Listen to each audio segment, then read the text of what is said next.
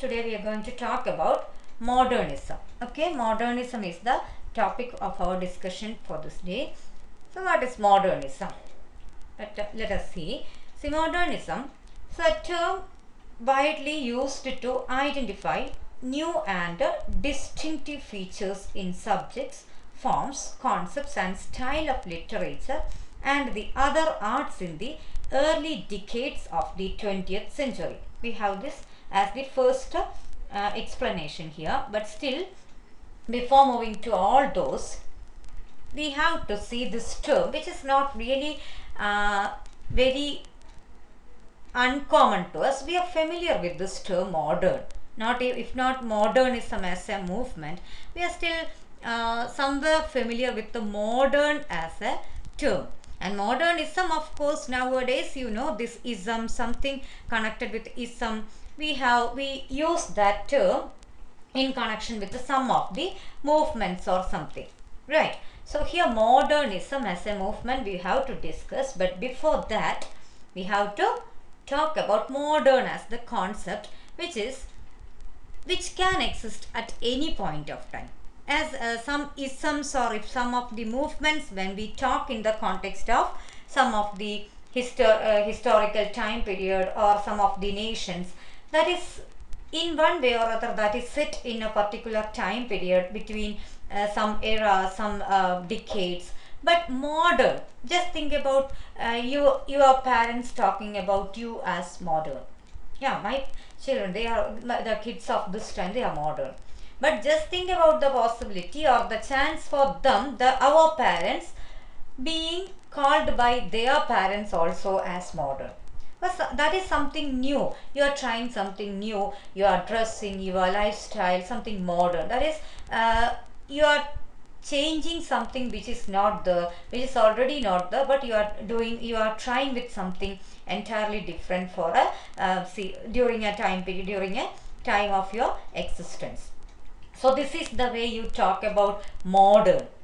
So we cannot always place that in a particular time period. Okay, in 1940 you can see modern people. Now in 2000 you can see modern people. Now with the new generation also, modern is a term which is just about a kind of existence. Okay, modern way of life, way style and all. But what about our talking about this term modernism? That is very particularly we can place which we can place in a decade, in a historical time period. Just wait. So now modernism as a movement we are going to place in a different in a particular time period. That is why in the very definition you get there, it's used to identify the distinctive features in subjects, forms, concepts and styles of literature. This is a movement that actually we connect with, or we used to we talk in the context of the differences and changes or new experiments which we made use in the literature, the very specifically literature, art and culture of the 20th century. Okay, that means the 19th and 20th century, in the very beginning of the 20th century, you can see this as the movement. But especially after the World War, So after the World War, in the prior session, we talked about something of the same nature. After the World War, the whole center of culture comes to identify the reality of the world, the anguish existence of the world in general, and our attempt or our identifying the need to change. And that's how we come across absurd literature. So, but that is actually even later. Modernism, and we can talk about absurdism, absurd literature even later, but modernism comes even before, because we know absurd literature we had connected with both the World War or the after the crucial impacts of the world wars, both in general. We identified the human existence to be really tough. right? And later we began to produce literature of the kind without having any connection, without having much uh, what do you say, harmony, or very omniscient narrator, or very scattered way of literature we began to produce after our identifying or acceptance of the impact of the world wars in general. But here it is in the very beginning, after the first world war itself, we come to have a lot of changes in the literature itself. We knew how the prior literature had been, the former time period, how literature had been, with the neoclassic rigidity, or with any other strict and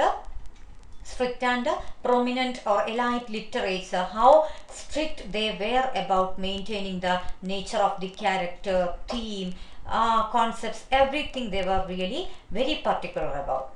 But later on, we went on to see, we came to see the entire drastic shift in our tone, style, and approach towards the character building, theme building, everything later on. So that is the point at which modernism we have to talk about. This is a deliberate and radical break with the traditional basis.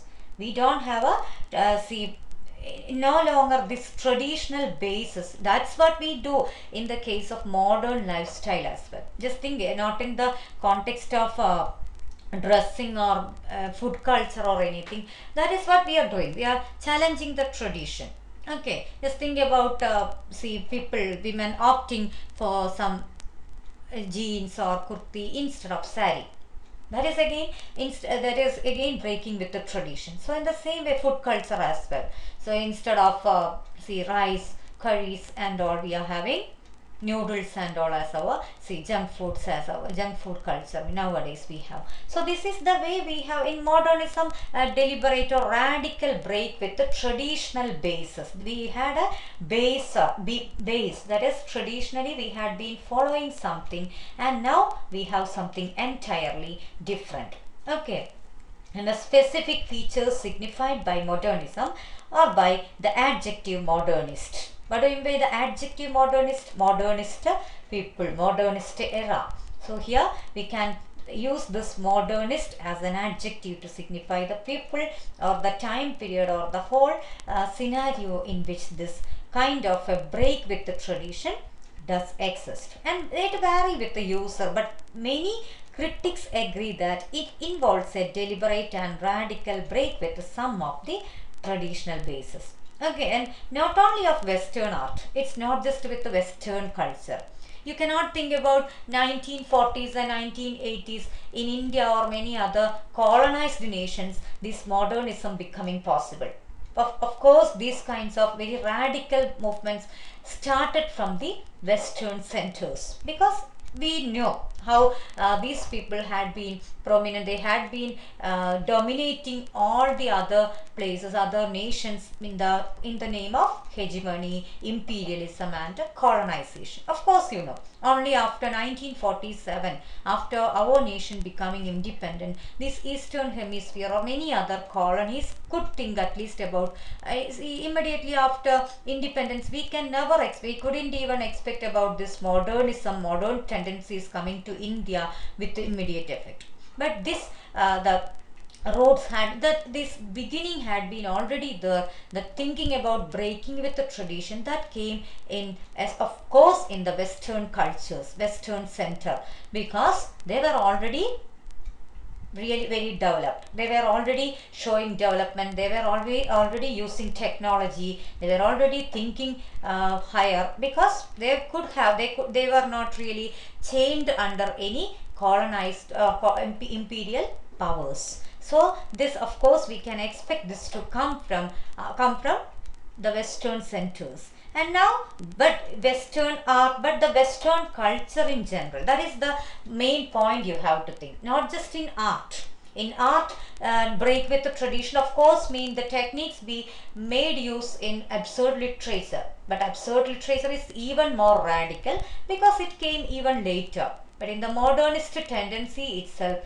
we could see a lot of break with the tradition, or an attempt to move away from traditional methods. An important intellectual precursors of modernism in the sense are thinkers who had questioned the certainties that had supported traditional modes of social organization, religion, and morality, and also traditional ways of conceiving the human self.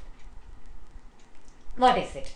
So now we had in the uh, traditional mode of thinking, we have something like we have thinkers who had questioned certain. See, we have thinkers or we had intellectual people even who did believe that human self is something stable. You can always think higher, you can always achieve something great. But later, after the World War, we all, the Western Center even, came to an understanding that this is not always the same.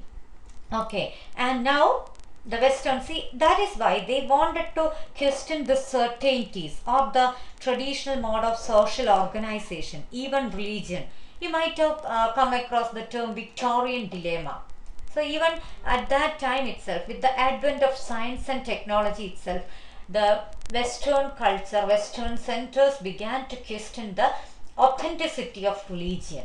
That means religious bases began to be questioned, as well as religious beliefs. The people began to move away from religious strength or religious beliefs. So that also had been taking place, and with the World War and the impact, it was almost over, or it was coming to an culmination. That means people began to identify, or with all the guilt and anguish, they began to accept the fact, or in one way or other accepting, or in identifying the fact that this life is like this. We cannot always have control over the life, or the life cultural gathering, or as a whole our established systems intact as we thought, as we have been thinking throughout. Okay, now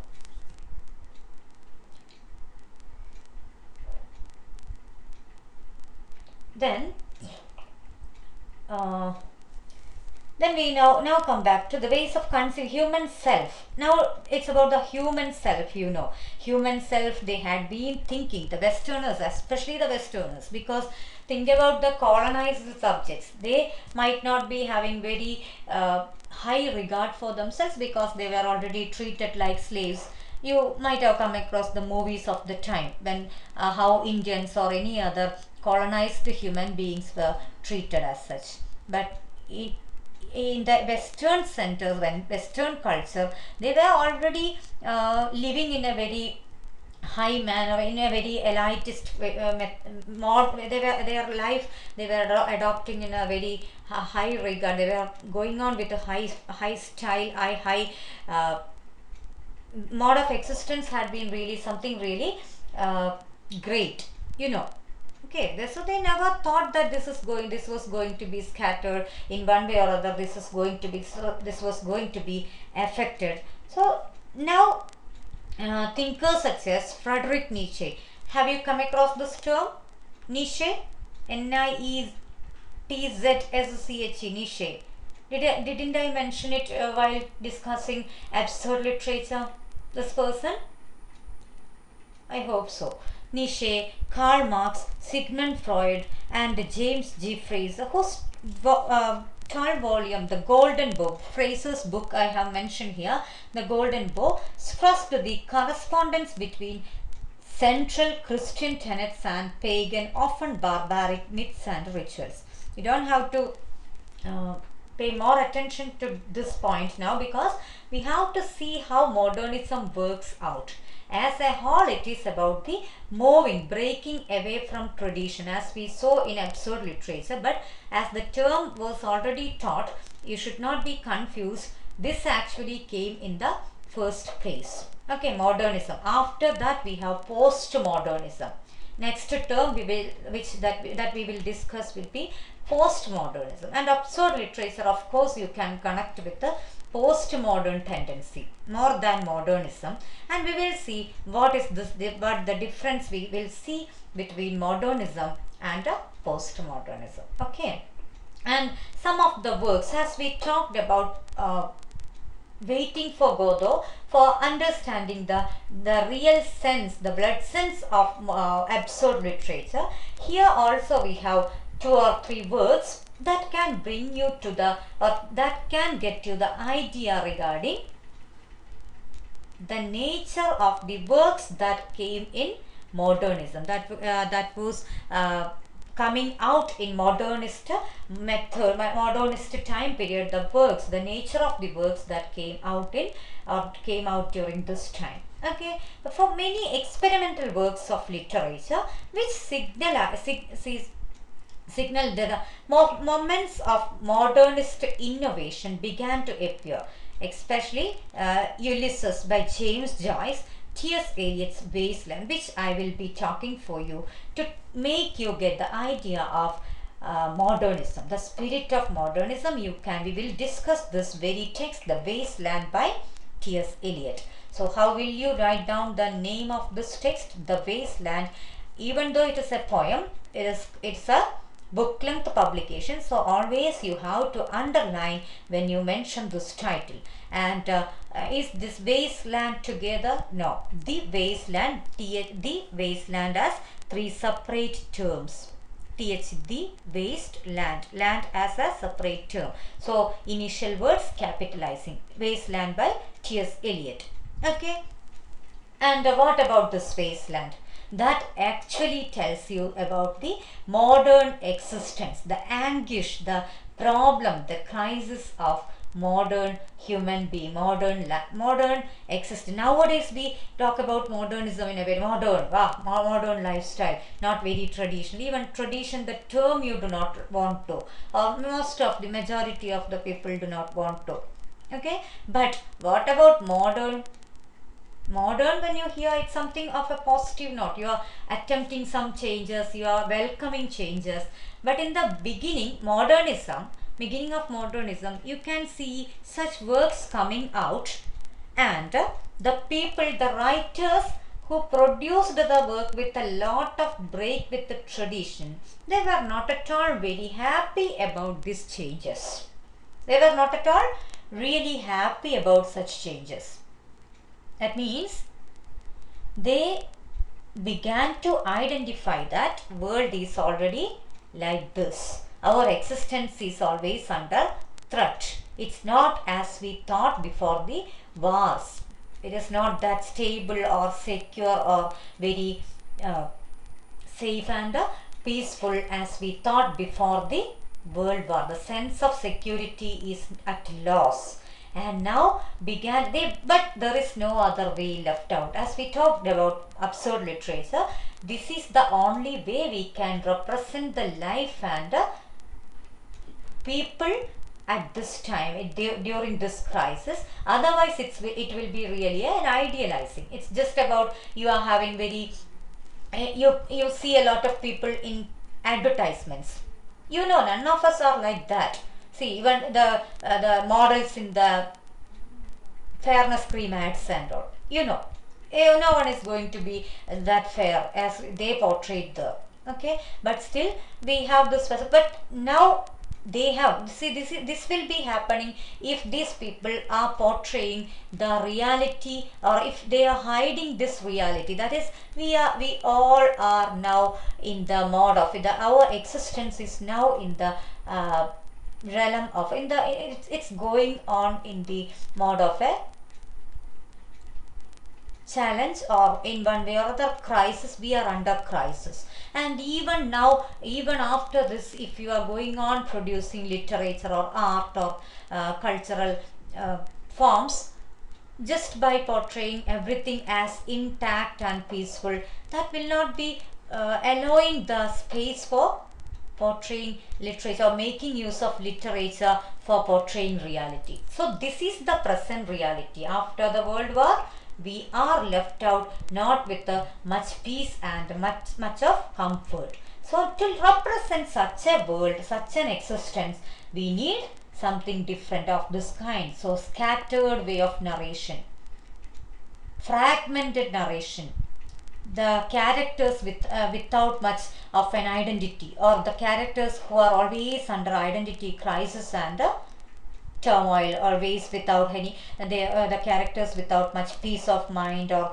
without having any sense of see thinking or reasoning power. This is the way they began to produce literature, or create characters and situations in literature. So in Wasteland, what happens? We will see the catastrophe of the war had shaken the faith in the moral basis, coherence and durability of Western civilization, and raised doubts about the adequacy of traditional literary modes to represent the harsh and dissonant realities of the post-war world.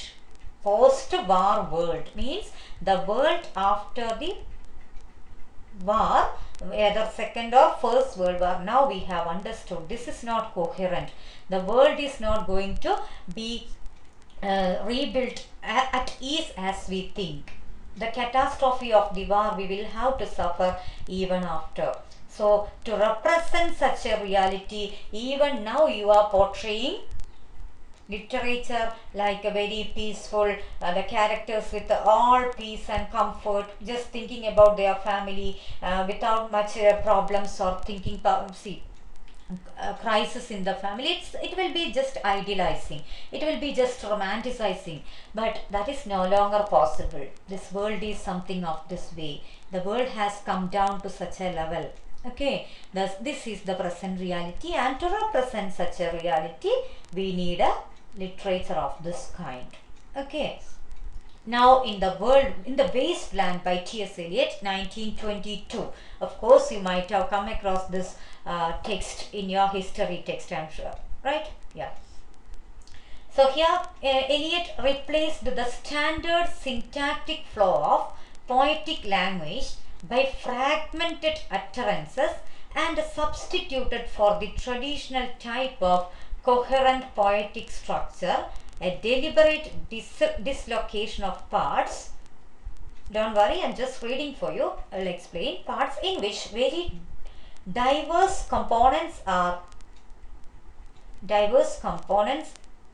related by connection that are left to the reader to discover or invent.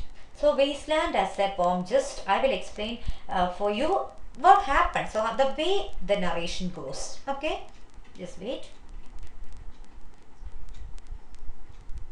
Yeah. So Wasteland, what happens in Wasteland? Wasteland, it's almost like a scattered, see, you might have seen collages. Sometimes we make collages out of paper cuttings.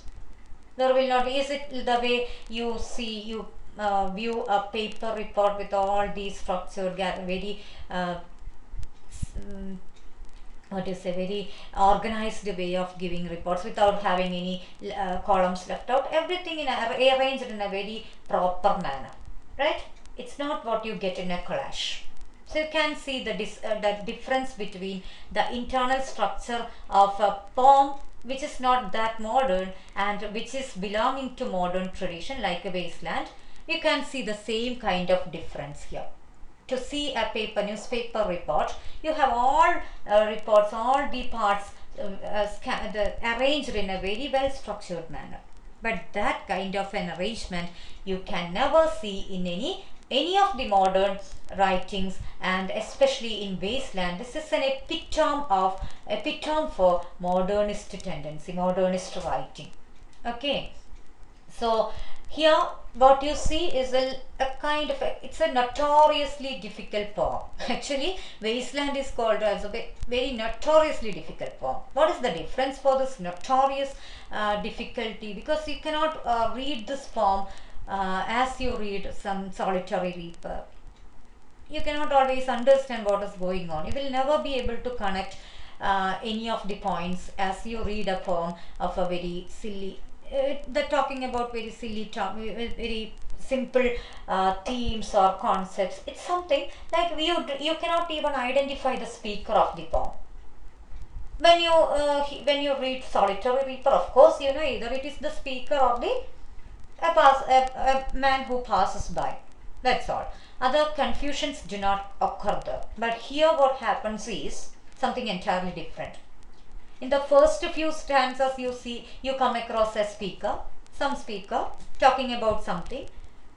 All of a sudden you see the scene even shifting without having any smooth way of shift. It's not a smooth way of shifting between.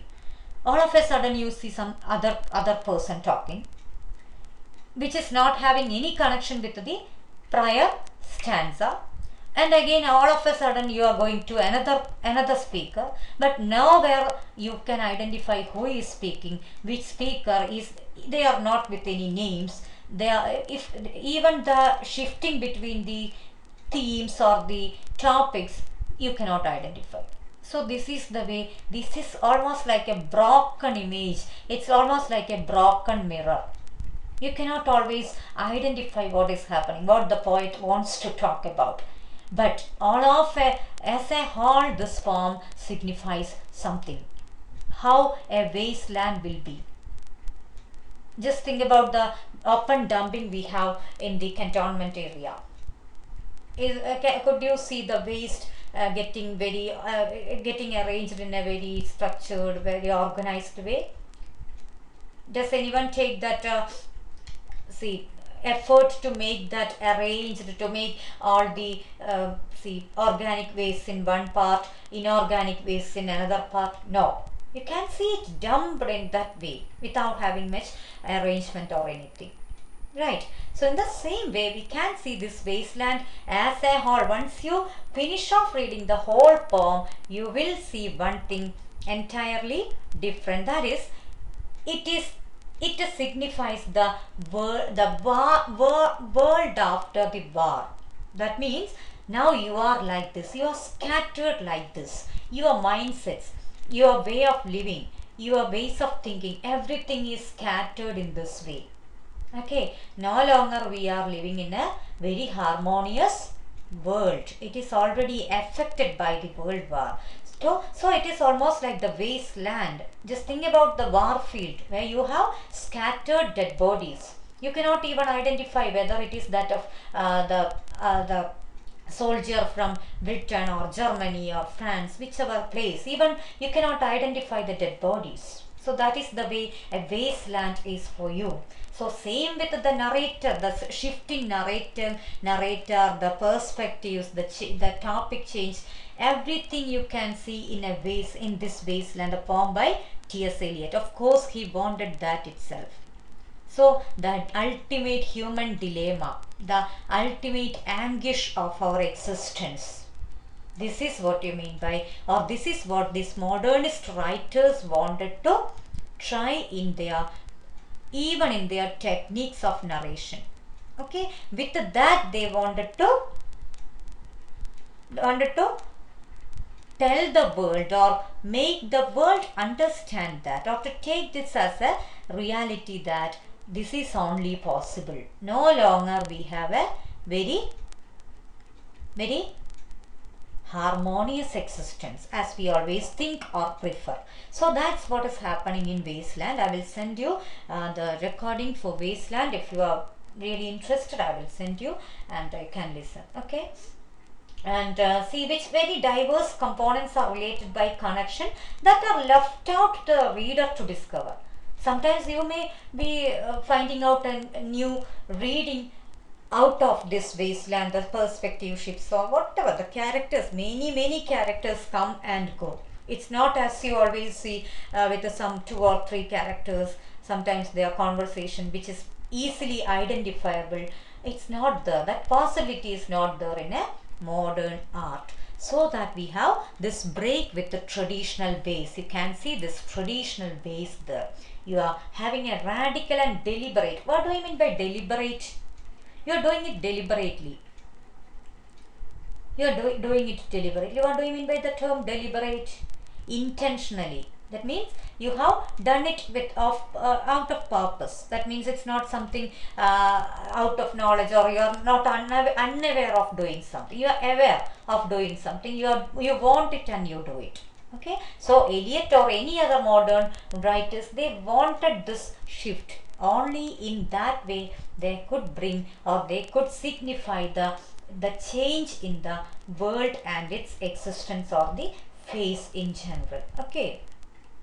So now major works of the modernist fiction also subvert the basic conventions of earlier prose fiction by breaking up with the narrative continuity, departing from the standard ways of representing characters, and violating traditional syntax and coherence of narrative language by the use of stream of consciousness and other innovative modes of narration. Don't worry, I will explain. Now, Wasteland is a poem. You know, Wasteland is a poem. What about the modern fiction? Modernist fiction also, you can see a lot of modernist fiction. Of course, we mentioned one name, Ulysses. We have a lot of other writers like see Virginia Woolf, many others. Okay, so other European American writers such as Marcel Proust, Thomas Mann, Franz Kafka. Kafka, of course, I mentioned with this Metamorphosis text. I gave you the brief narration on that. Franz Kafka, Dorothy Richardson, Wallace Stevens, Eugene O'Neill, and Bertolt Brecht, many other writers to list out, but here just with the what happens in modern fiction, let me explain. Okay. Yeah. So modern fiction. What is the usual way of you having characters in a novel? I hope at least one or two novels you might have read by this time.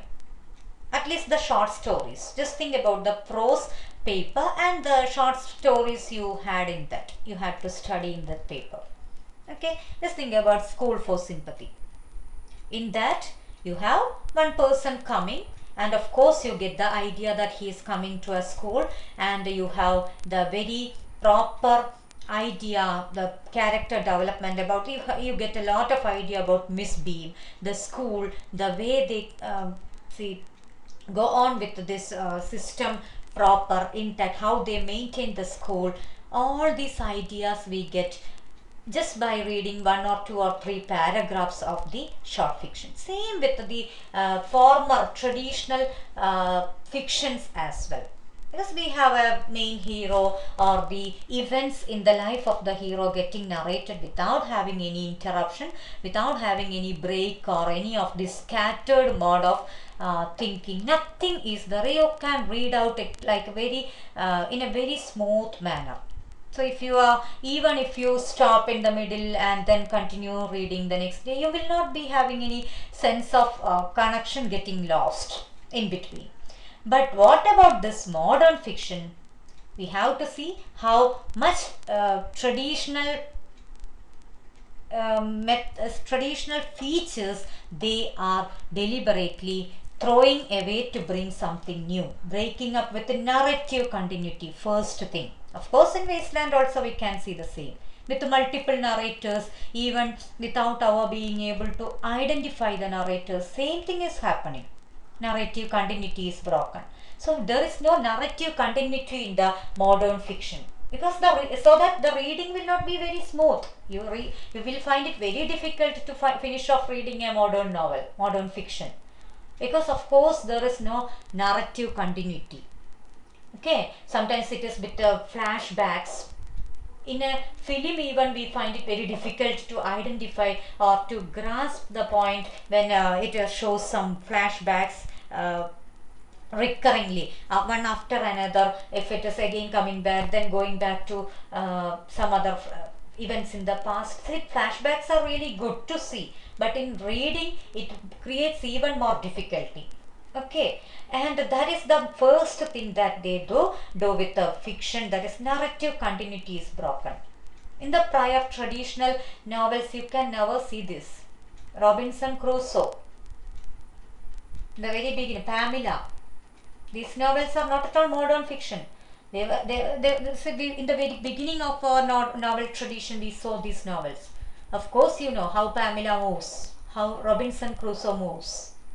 Okay, and the events happening in the life of the hero, it is almost given like you get it like a diary. There is no shifting between narrative points or anything. You can read it like in a very smooth manner. You can go on with the reading of these texts. Okay, but what about the modern text? It is without narrative continuity. One other thing is departing from the standard ways of representing characters. What is the standard ways of representing characters? We have a very idealized concept of the hero. Hero should be very prominent person with all this skill, adventurous, all these other features we attach. Even now we can see this modern tendency in our movies as well. This the tendency coming to our movies. We do not always see heroes with all the physical and mental moral strength. Nowadays we have weaker heroes as well. Such people, the characters are the real human beings of the time. Even after First World War, we are again moving to even worse times after the Second World War. Again, this is the reality of our lives nowadays. Right. So here, now it is with the standard ways of representing characters. Think about our Vladimir and his Istrogan. What are they doing? Are they making plans for the next day? No, they are not doing anything. Are they making very sensible conversation? Not at all. They are playing with their time. They are spending their time idle without doing anything as per our standard ways of thinking. If we want to, we have a concept of spending time. That is why always you have this altercation, this blaming on the part of parents. Oh, he's always playing with the TV. He's always in front of the TV. He's always in front of the game. He's always addicted to the games. So this is the way you have an ideal standard ways of characters. That is a character without wasting time, without making insensible talks. But that is no longer possible because we all are insensible. That is why we have war. Otherwise, we might not have gone for or opted for wars of this kind. How many losses, how many lives, how many innocent people died.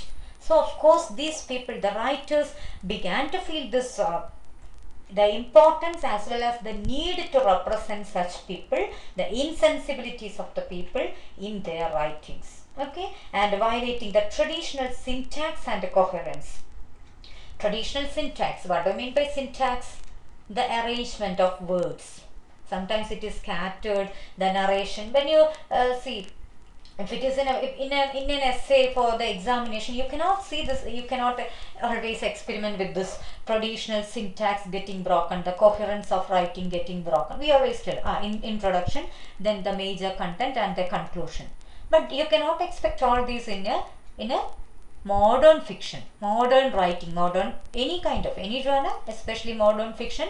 This possibility is at the highest level because you have a lengthy space there. You have a very higher space there. It's lengthy kind of a genre. It's a lengthy genre, novel. In any case, whether it is modern or traditional, it's lengthy writing, so that you can experiment with all these methods in the same.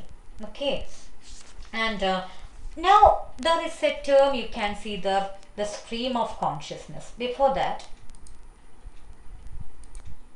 so now with the stream of consciousness, it's one of the major techniques they adopt in their fiction writing, mainly about fiction writing. So what is this stream of consciousness technique? The main writers who made use of this, I have already given you the names of the people. Actually, I wanted to ask about the presentation. Please don't wait for me to tell you. Every day you can take that page. In the very beginning I told you to take that. Okay. So modernism, stream of consciousness. What do you mean by the stream of consciousness technique? In the traditional mode of narration, you do not have to think about the stream of consciousness.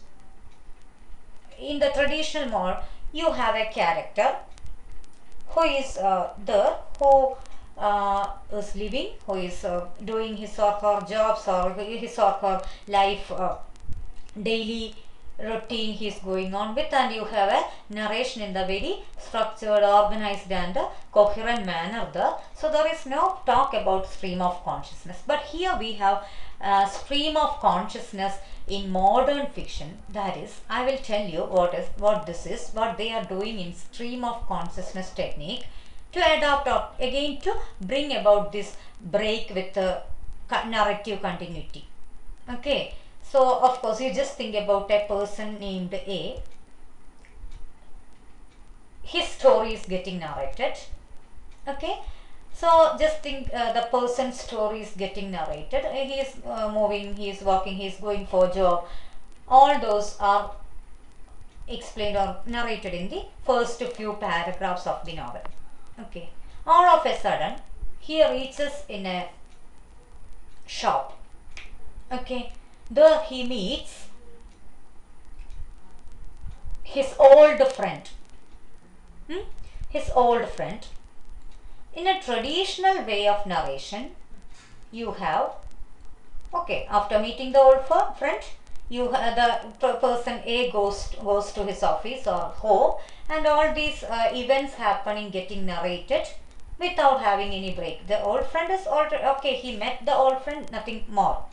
But in stream of consciousness, just think, after meeting once he meets the old friend, no other talk about the present life of Mr. A, but he goes back to their college days of some 40 years back. And all the events happening, or most of the events he recollects, all of a sudden getting narrated in the novel. And all of a sudden, again, after some 10 or 15 paragraphs, you come back to the events getting the events of the life of Mr. A at present in 2020, say for example.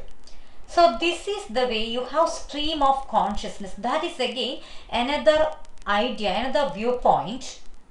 That is you people, we people live. We people do a lot of things, but of course we have this way of, we have the tendency to think about or go back to our past life, think a lot about our past life. At some point, every day this happens.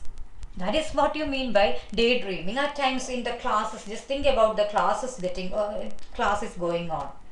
Okay, but sometimes you may seem like listening, but sometimes you may be at home. You may be thinking about the events at home today. Yeah, it's today. It's my mother promised me about making some very favorite food of mine. So you may be going back to that. Again, you come back to the class. Sometimes at the interval time, you meet, all of a sudden you come across a book. And you just read the book and you go back to some other past memories. So this is always happening in our life, but we didn't identify it till date. This modernist stream of consciousness technique came out. People never wanted to do this or to try with such a narrative technique. They always wanted to narrate the life or the life sketch of the people, like 1990s, 1991, 1992, 1993, every year after year, very arranged and very chronological way of narrating events in the life of a person. But is it so? No.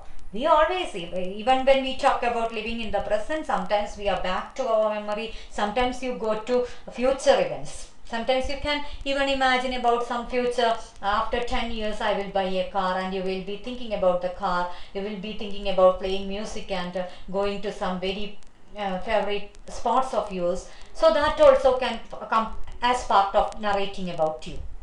This is what you mean by stream of consciousness. That means as a stream, it's a, in the waking mind you have different images coming like a stream. It's a flow, you have a lot of images. Very smooth manner it comes to you. A lot of images come to you, and you have that kind of a narration as well getting see experimented with in your more fiction writing. So here stream of consciousness. So of course that will not get you a very smooth reading. All of a sudden till paragraph 10 you might have been getting the events of a person's life in the present. All of a sudden just think about the events getting narrated without having any connection with the what you have been getting till now. Okay. So this is the way we have stream of consciousness technique, and many other forms like surrealism, expressionism. We have breaking away with the representational conventions. Of course, you know, art is most basically about representation, but in stream of consciousness like that we have other techniques like surrealism, expressionism. You have much expressionism is something even beyond this, but for the time being just understand stream of consciousness at least happening in this way. Okay. And now another many other forms like modernist paintings. You have very abstract paintings, sculptures of cubism, futurism. All these are different modes of experimenting with the techniques.